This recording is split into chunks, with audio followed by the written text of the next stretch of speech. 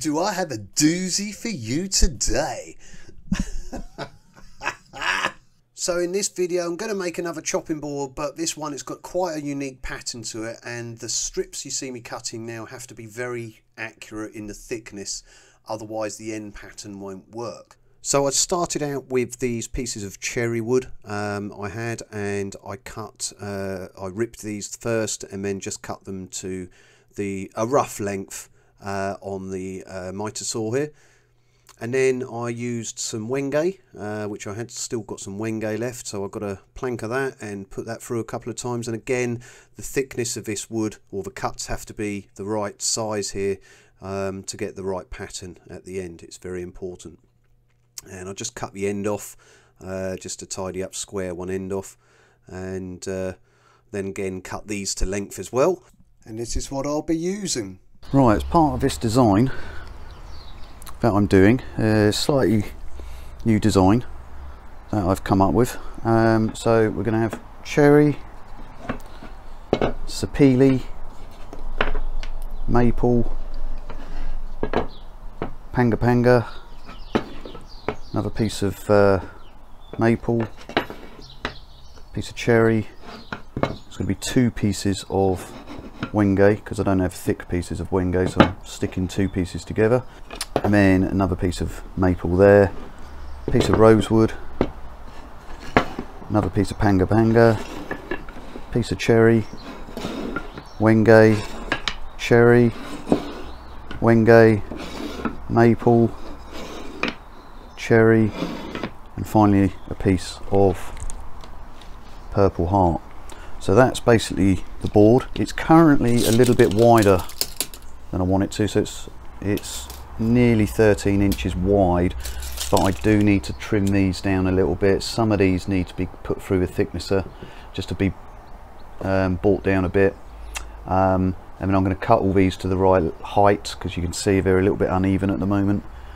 So I want these all the right height before I do the glue up. So a bit more work to do before I do my first glue up, but that's what it looks like at the moment, and that's the order it's got to be in to get this design. So the next bit is to just get these through the thicknesser, because they are all different heights and thicknesses, and so I've got to get these exactly right from a thickness perspective, and then just get them all to the same height, so there's less work to do later on.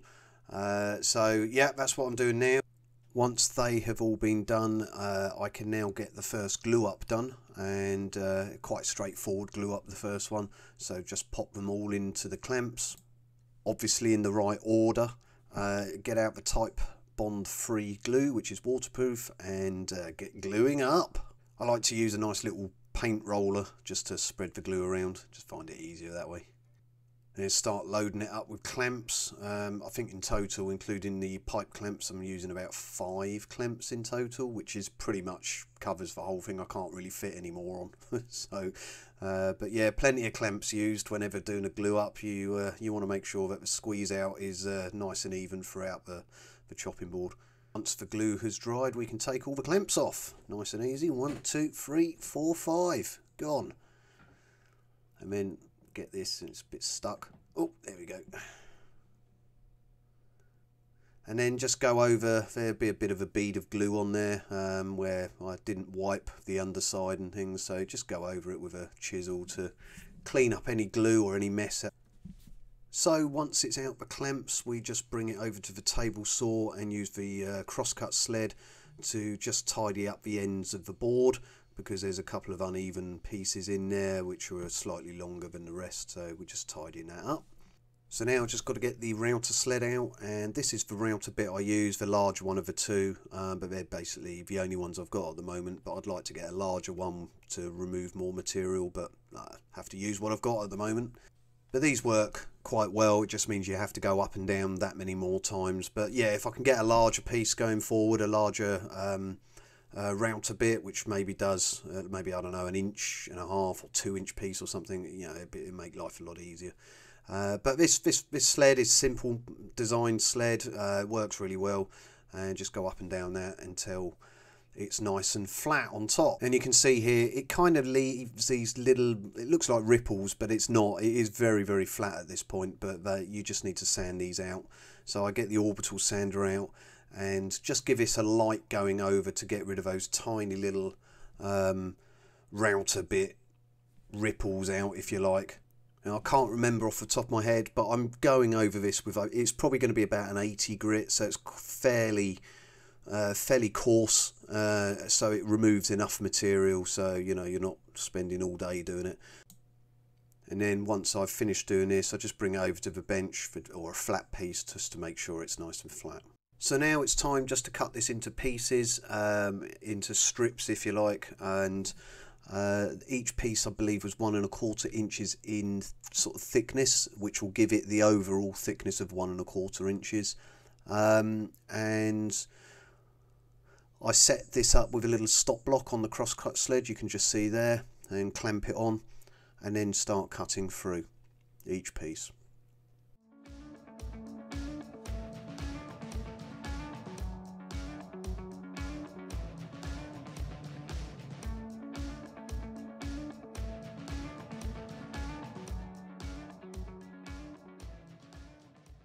Once all the pieces have been cut, this is what we're left with.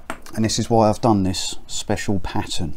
So hopefully, at the moment, it just kind of looks a little bit, you know, it's uneven. It doesn't seem to be much of a pattern other than some random sort of bits of wood. But what you do, we're going to be doing an end grain board here. So the first thing I need to do is I need to put these up on their edge.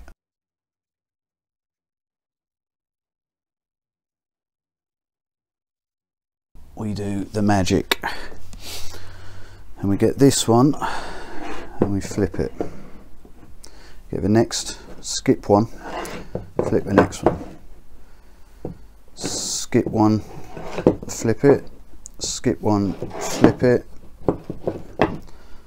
skip one, flip it, and do the last one. And then what we should now end up with when we glue this together is a pattern which looks like it's got kind of like a road in the middle, and that has actually turned out pretty spot on. So now we end up with that.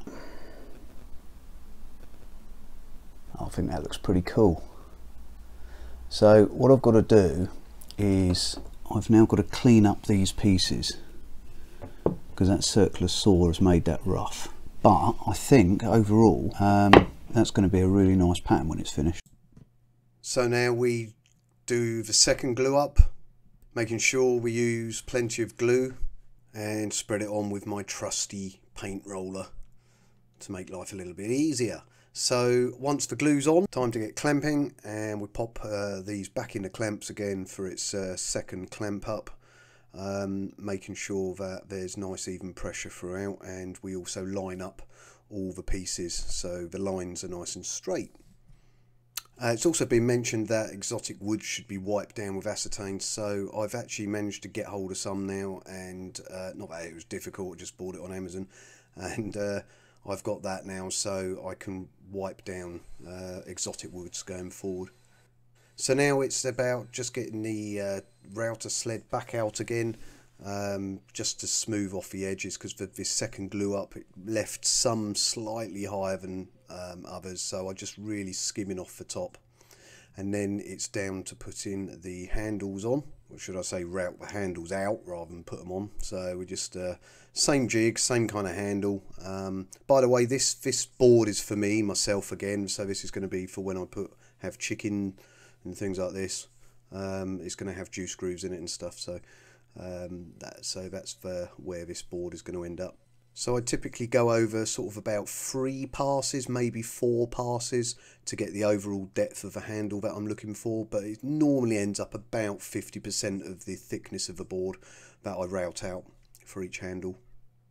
Then just turn the board around and do the other side, because it's got 2 handles. Now that I've done this quite a few times, I'm sort of getting used to the whole setup and routing out handles and things. It doesn't take that long now. with the jig. You can see here as well I've got 2 clamps on now because the jig moved before on other videos, so I'm not going to make that mistake again. And now we're just taking out the router bit, changing over the router bit to put this one on, which is just going to give the edges a slight round over, because it's nice to have a slight rounded over edge on a chopping board, so it's not sort of sharp and, you know, splintery, and, you know, it's nice to touch really. Apologies for not moving the camera, it's a bit of a crappy camera angle, isn't it? You could see me in the top left there, just about going around the edges. And the way I do this, I kind of do 50% of the board, unclamp it, turn it around, and then do the other side. There you go, I'll move the camera now, that's a bit better. And again, now I've done this several times, starting to get used to it. You know, it's the whole process of making the boards is becoming easier and a bit quicker. So it's all good. You can kind of see the pattern of the board now looking quite good. It looks a lot better later when I bathe it in mineral oil. So now it's sanding time, and we love sanding, and on this board there was a ton of sanding to do, and even more sanding later once I've done the juice groove. And you can see there the little marks from the router sled, so they've all got to come out. So pretty coarse grit first. I also noticed that with the router sled there was a little bit of tear out, and you can kind of see it on the strip there, the strip of cherry. You can see there's kind of like marks on it, looks like marks. That's a little bit of tear out.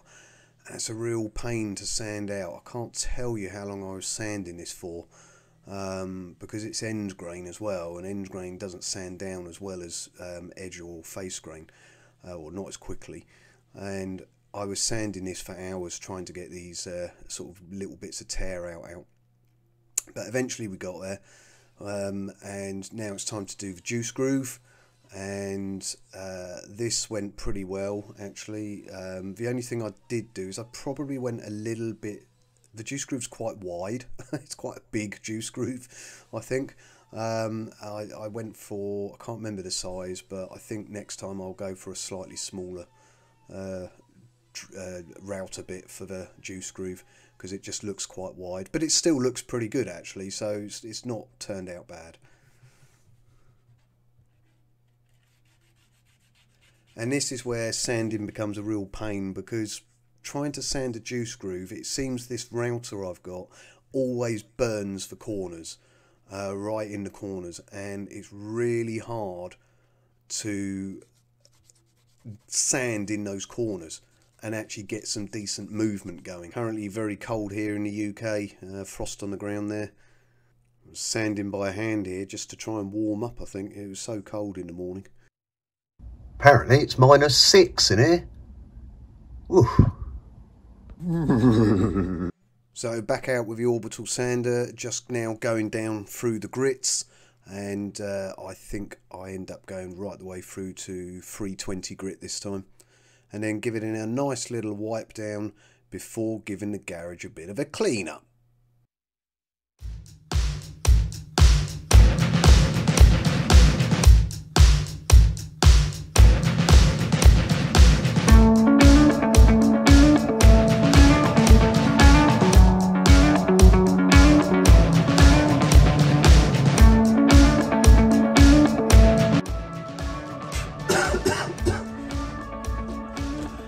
Just keeping these on to keep my ears warm.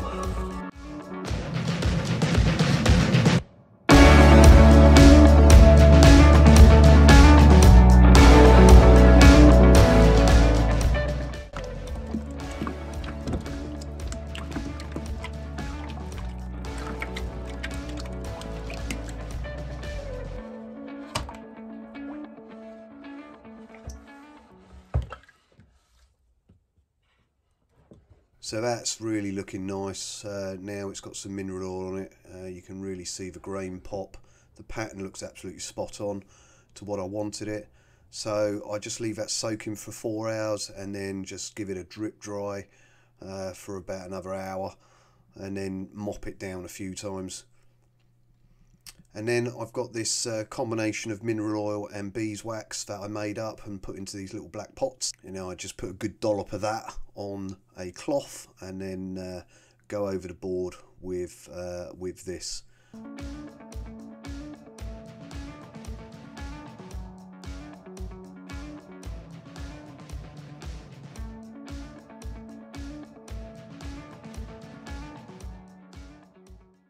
And finally, I just put some feet on, and I bought these feet from Amazon. I got a bag, I think there was 200 feet in a bag. It comes with little screws as well. And this little jig I made up, nice and simple jig, which just puts a hole in the exact same place in each of the corners. And then I hand tighten the feet onto the bottom of the board. And that completes the board.